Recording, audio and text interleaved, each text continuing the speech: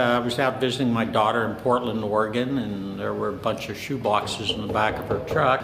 I said, "What's this for?" And she said, "Well, what we do is, kids that get pulled out of their home, what we try to do is make certain that they have something to take with them. So, simple things. Oh, a nightlight, kids moving into a different location, they're probably a little bit afraid.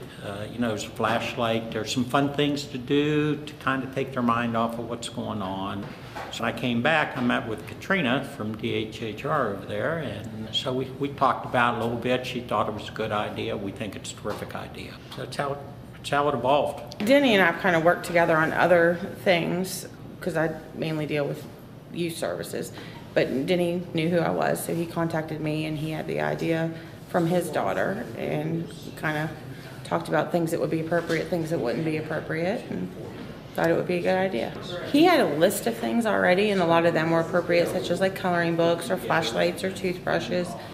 Didn't want anything like aerosol cans, that kind of stuff some people can't have, but just wanted things that would make somebody maybe feel a little bit more comfortable. A lot of times when we remove them, they leave the house with nothing. So this gives them at least something to take with them. We've had donations before for things, and we've had stuff in our office like blankets or toys, and the kids get really excited when we give them just a blanket or a stuffed animal or toy. So this is something they can take with them, and usually it depends on the age group, but a lot of them, they appreciate having something.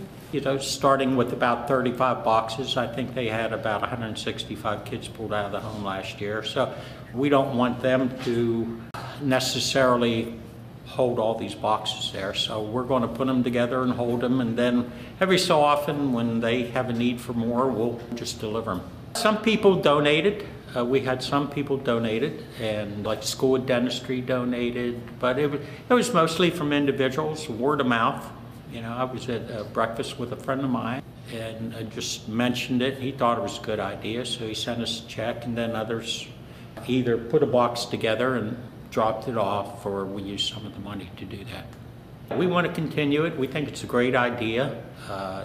Kid gets pulled out of the home. If they're 7 years old, it's got to be an awfully difficult time for them. And not that this is going to change their lives, but it might make them a little bit more comfortable, a little bit more easy, feel easier with the people that, that they're with for a period of time.